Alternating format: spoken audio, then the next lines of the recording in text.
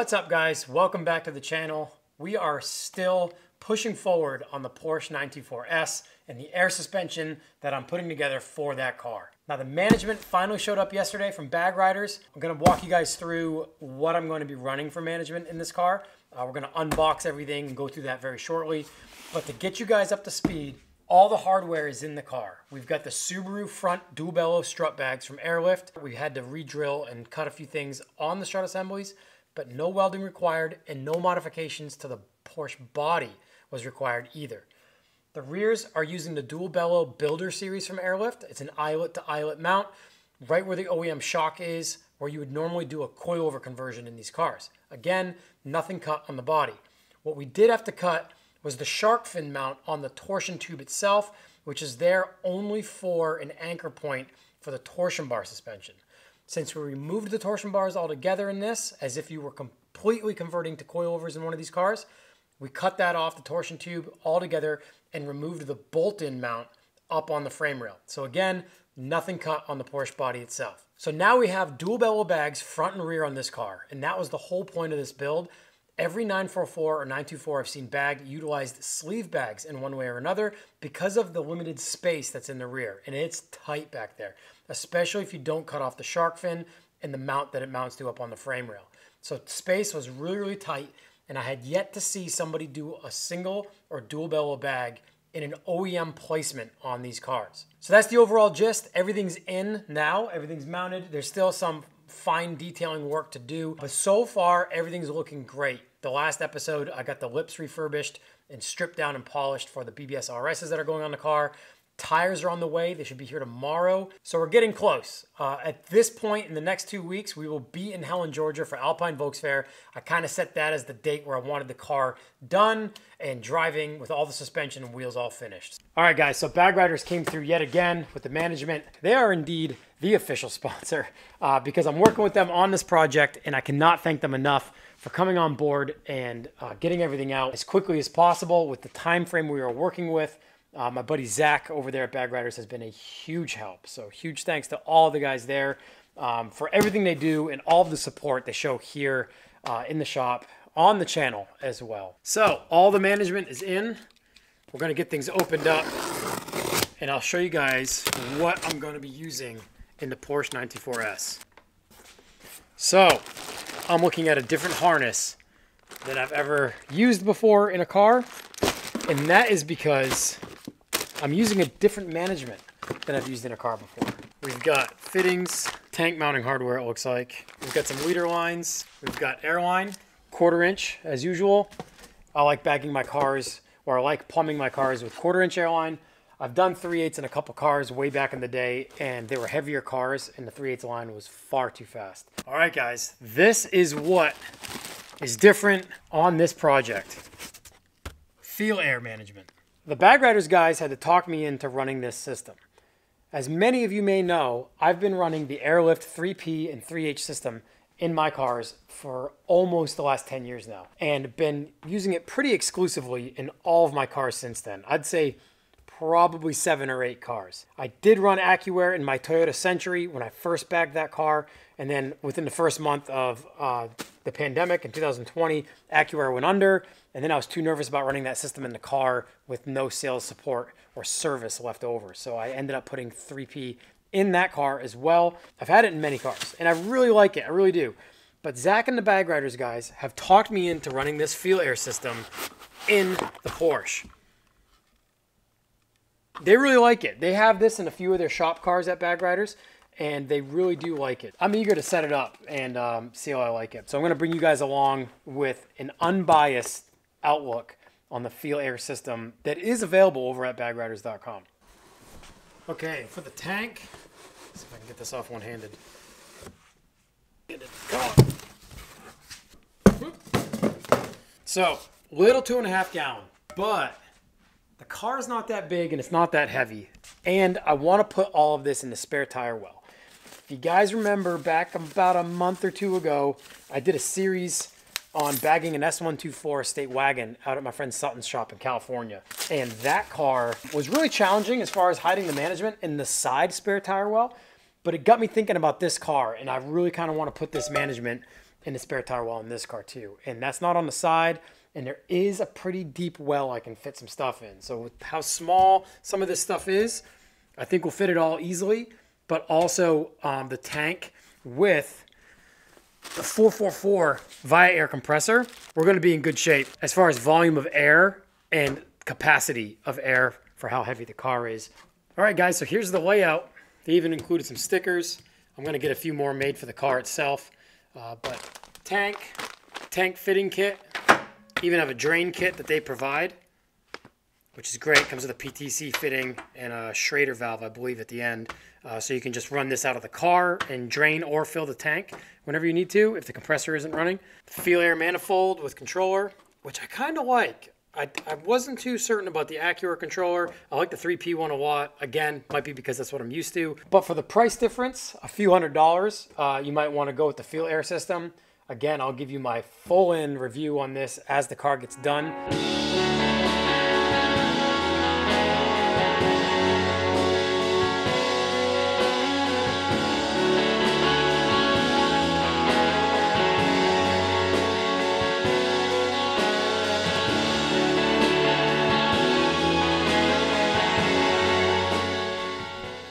All right, well, I put the exhaust back in simply because I wanted to know exactly where my space allowance was going to be for the rear bags as I get the leader lines plumbed in. So I wanted to know where I could run my lines without spinning components, articulating components, like the trailing arm going up and down, because this space gets significantly tighter when it airs down, and also heat components. I wanted to keep everything away from the exhaust, and I just wanted to know exactly what kind of space I had. So now that the exhaust is back in, I want to get the rear strut bags out and then back in for the last time. So I'm going to run some spacing on this lower bolt since this bottoms out before the shock is tight.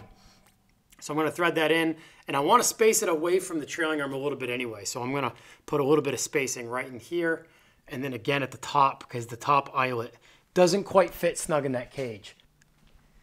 All right, so I spent some time tidying up the rear end. I got the rear airbags in and fastened, tightened down, got the leader lines in and sealed. Just trying to like cover a few more bases so when I'm back under the car running airlines, there's less I have to do as far as the bags are concerned. So now we get the car down, got most of the upholstery out, and what we're looking at is the spare tire well. I got the jack out, I got a plate frame off, just kind of cleared up some space in here. And this is pretty deep. It should be wide enough and deep enough to fit most of the management. Might be able to build a frame off of these mounts if I have to mount the tank and the compressor too. So I'll go get some of the management and we'll kind of figure this out for the first time since the management just came in. I think I'm gonna put the tank on the bottom and then I'll put the compressor and the manifold up top since I've got more space. It gets narrower as it goes down. Picked up some half inch thick MDF. So the half-inch MDF will be pretty strong. I think the only place I'm going to mount it is through these 10mm threaded ports, which are strong. Trying to design it so it's modular, so it'll be removable, but also have accessibility to all the components you need access to.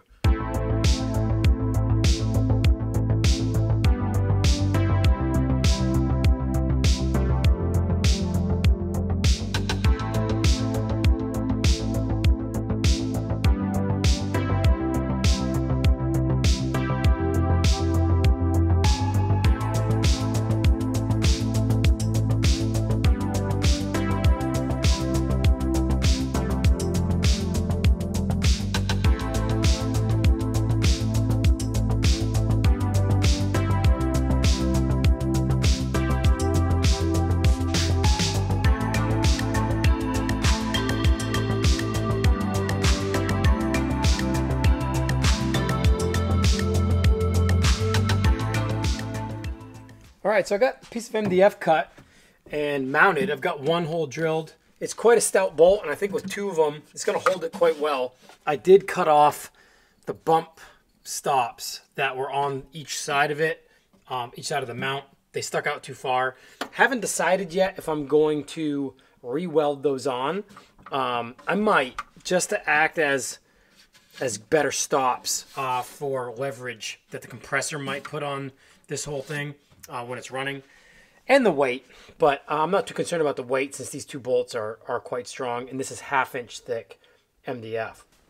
Okay, so this might be taking a long route, but I was already sitting here at the computer at the laser machine, and I'm about ready to start drilling some holes in the MDF piece. So I'm here on the computer, and I'm just gonna make a quick template that I'm gonna laser cut out of construction paper so I can just scribe my 4 mounting points for the tank. And since I'm a little OCD and I've got a precision machine, we're gonna go this route. Sometimes you can use the laser for making templates. If you're quick on the CAD and it doesn't take too much more time to set the machine up, it's really quite amazing. Some precision things you can do.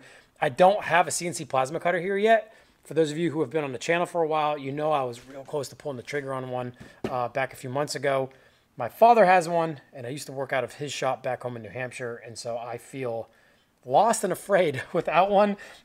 We obviously started working with all hand tools, and then once my dad got that machine and I was already working on my laser machine, which can't cut steel, it was super easy to just design parts, pre-pro them out of cardboard on my laser machine, and then take a final file to my father's plasma cutter and cut them out of steel one go and not waste a bunch of metal. So I really, really want to get a 4x4 foot CNC table in that part of the shop. Hopefully soon, if you guys stick around on this channel, the moment I buy one of those machines will be a seriously big moment for me here in the shop, especially doing it all on my own, being self-employed, big time moves.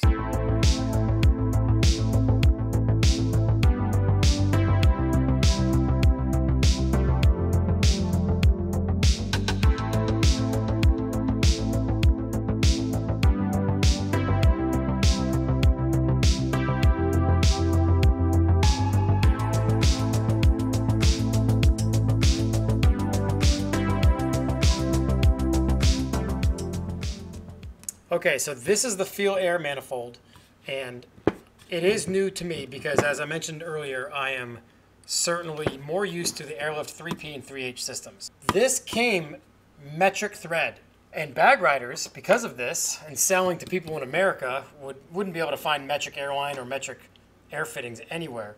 Bag riders made these custom brass thread on one end and American PTC fitting on the other. So this is a 1/4 inch PTC fitting on one end and the appropriate thread pitch to thread into the manifold on the other. We've got a couple elbows and we got 4 straight. Also, what's really cool is, much like the Airlift 3P manifold, this little cover here with the logo on it is removable. And you already know, if you remember some of the custom stuff I've done in my cars with the 3P system, we're gonna take that off.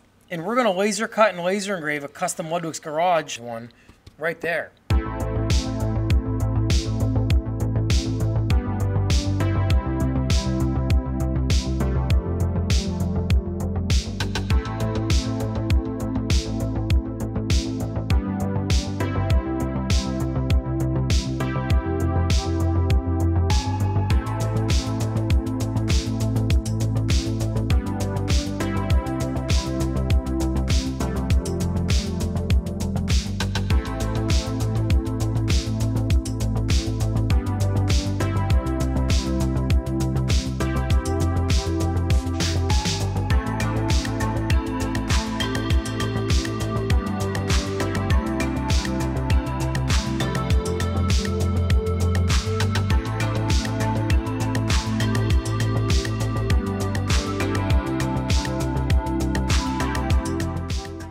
All right, guys, management is in. And as I mentioned before, there's still a lot more to do. Airlines to hook up. I haven't plumbed the car yet. I haven't wired the car yet. So I still need to connect a lot of the components that are in here. But I did connect the tank to the manifold. So I've got my supply line run. I'm also really stoked on the cleanliness or the tidiness of how everything fit down in the spare tire well. I'm pretty stoked on this. I really am. Let me know down in the comments what you guys think of the overall project, but also what you think of utilizing the spare tire well to hide all the management. I'll be the first to admit that I want to do everything I can to keep spares in my car. But luckily, since this is got a lot of room if you fold the rear seats down, and the rear seats, let's be honest, a normal sized human being can't really fit in them. So if you had that folded down, you've got more than enough room for a full-size spare. and enough space on the cubby holes for tools, tool bag, a jack even. Huge thank you to everyone who put an order in at ludwigsgarage.com for all the new merch that's available there now. The link to the web store is in the video's description below. So again, thanks so much for watching, guys. Real excited to see you back here again in the next episode where we continue on with the Porsche 994S airbag project. We're going to be wiring the car and plumbing it next. Thanks for watching.